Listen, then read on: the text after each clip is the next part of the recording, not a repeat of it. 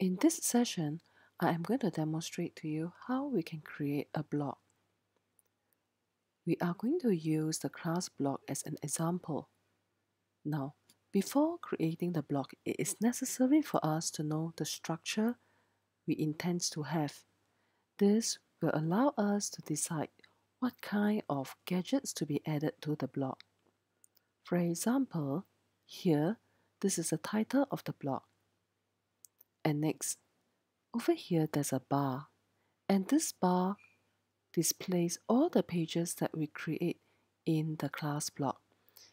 And we can create up to 20 pages in a blog. Now, let's look at the panel here.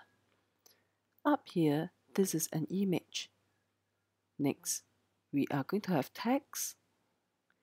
And in fact, the next gadget that we use is also text, except that we put in hyperlinks to the relevant websites. Here is the text.